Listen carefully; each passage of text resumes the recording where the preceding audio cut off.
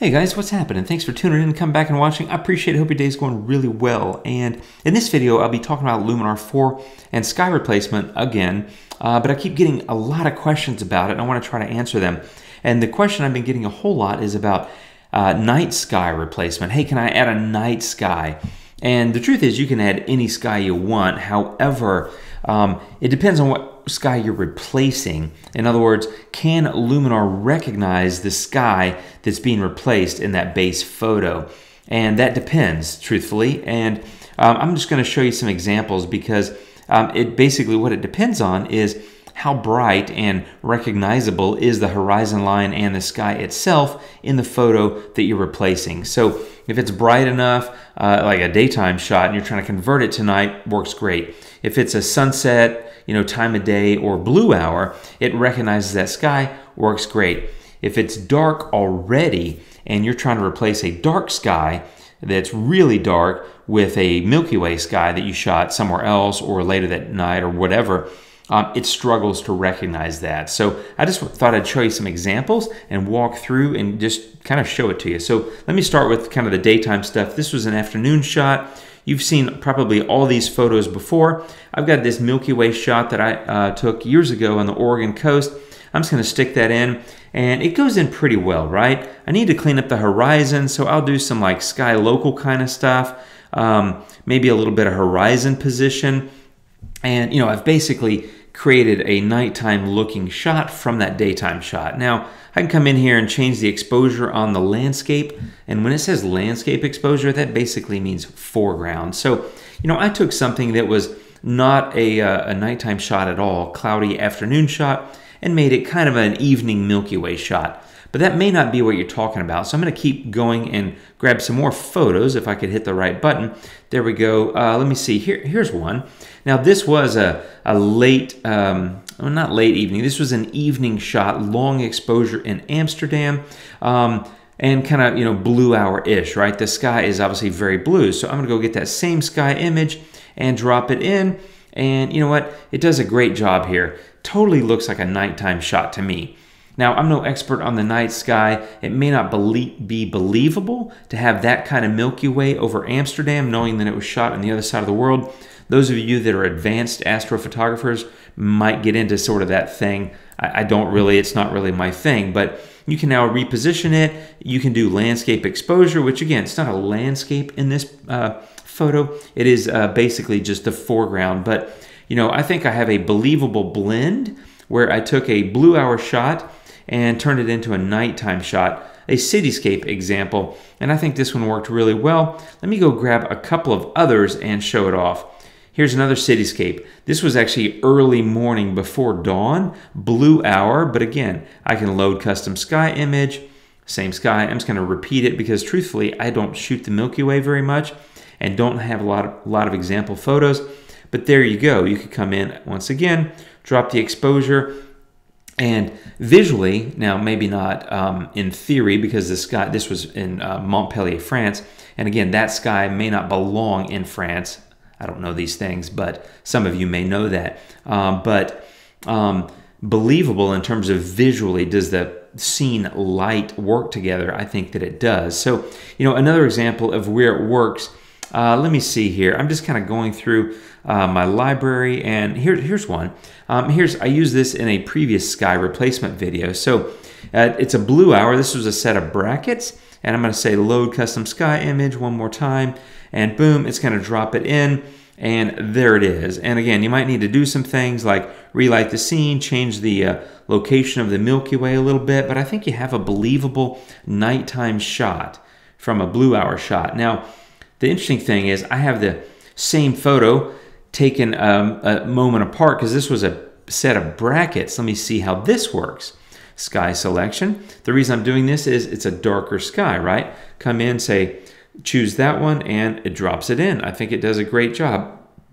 Now, may not be believable in terms of where it was shot. In this case, I might say landscape exposure. I might lighten that a little bit. And even you'll notice that even if you drag this landscape exposure pretty far to the right, it's not totally cranking up the brightness of that foreground. So again, I think you have a believable nighttime shot there, but Here's the thing. I think a lot of people are saying, I'm doing astrophotography, which is one exposure for the foreground and one exposure for the sky. Makes perfect sense to me. It's the same as exposure blending at sunset, like I did in this video, but you're dealing with really dark skies. So let me go find a couple of dark skies. And I know I've got them in here. Here's one.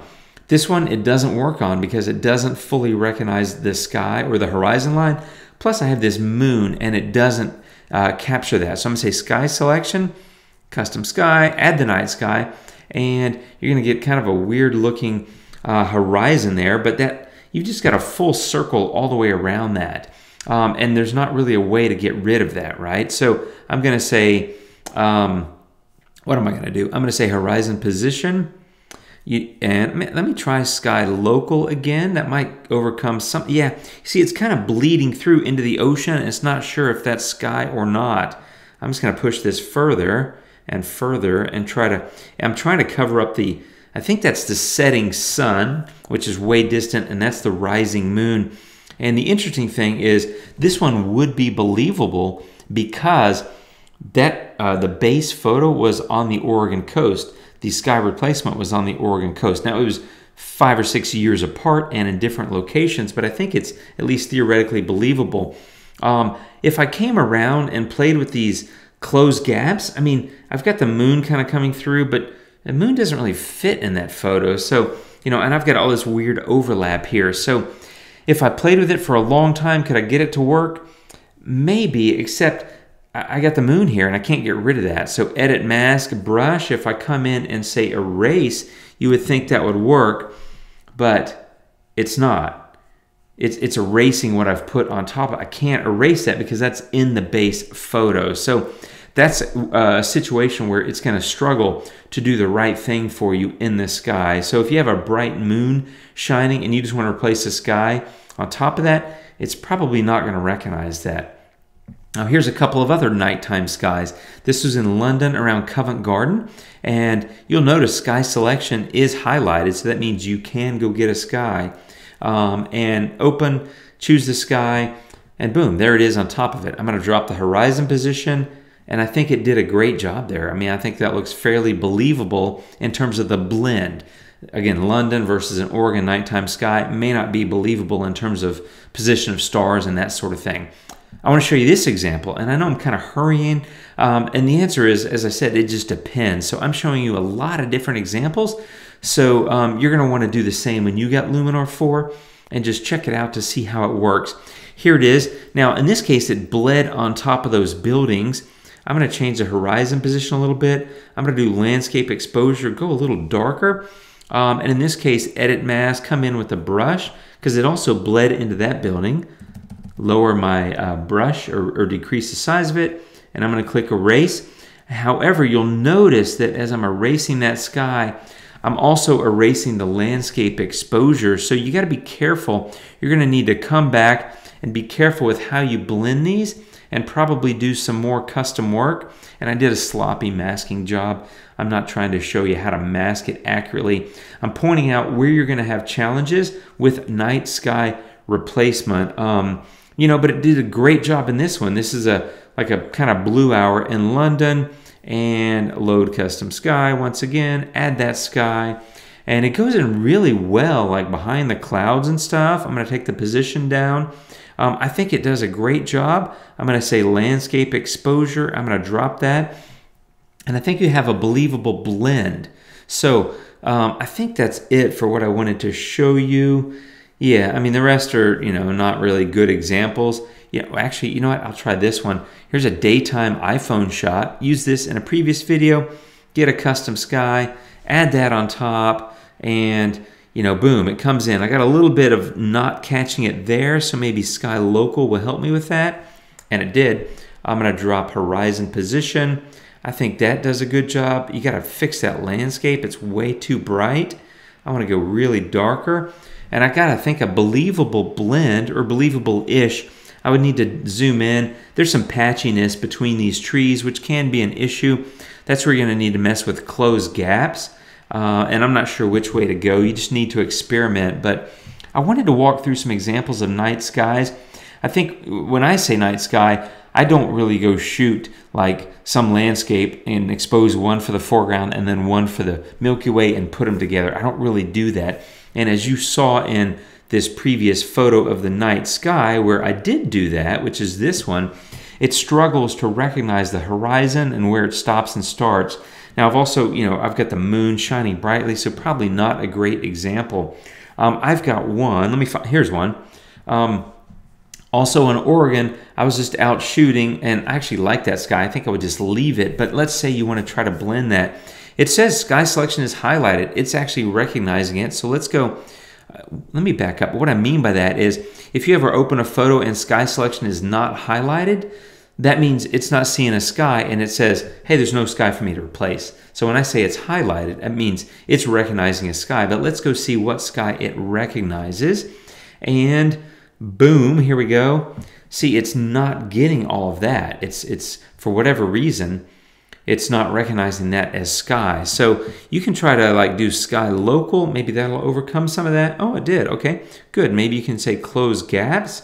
I'm just trying to see how well this is gonna go. Maybe a little bit more sky local.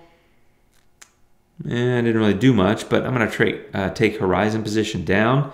And you see when I did that, it bled on top of the ocean. So you got to be really careful. So with the night sky, if you're shooting one for the foreground and one for the Milky Way, currently, again, we're in beta, so I don't know how this is going to be at launch. And I also don't know how they're thinking about this in terms of the future. They'll probably get a lot of feedback from people about night sky photography. My assumption, Skyloom did not tell me what I'm about to say, but my assumption was when they built the sky replacement filter, they're primarily looking at boring, blah daytime or sunset or blue hour skies and wanting to replace that with something more dramatic. My guess is they were not thinking, hey, you can do composites with Milky Way, which is, I think, what most people are asking about. So kind of a longer video, but a lot of examples here. It works really well in some situations depending on what you're replacing. If it's a bright enough sky that it can recognize, I think it works really well. If it's a dark sky that's a night sky, actually I got one more. Let me show you. It's a nighttime sky, street scene shot in London. Let me find it. Sorry, I'm just dragging you through my library here of a bunch of sample photos I'm working with. Let me find, here it is. Let me show you this.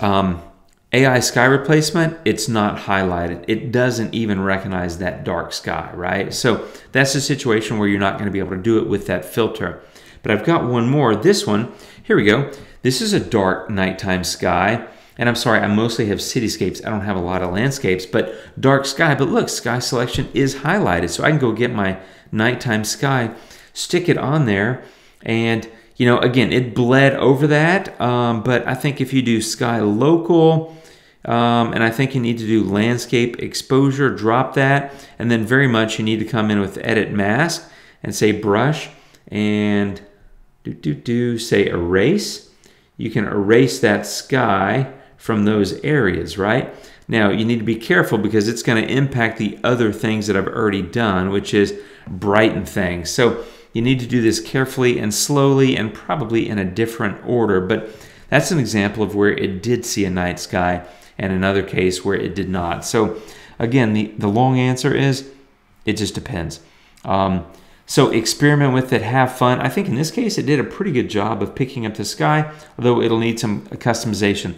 On the previous one, which is a long exposure, it didn't recognize the sky at all, and in fact the filter didn't even allow you to use it because it saw no sky. So hope that helps on the night sky questions. Lots of questions, I'm trying to answer them, and I'll keep doing more videos. So thanks for watching. I hope that you found this helpful. Please do subscribe, like, share, and let me know your feedback. And I'll see you real soon, my friends. Hope you're having a great day. Take care, and adios.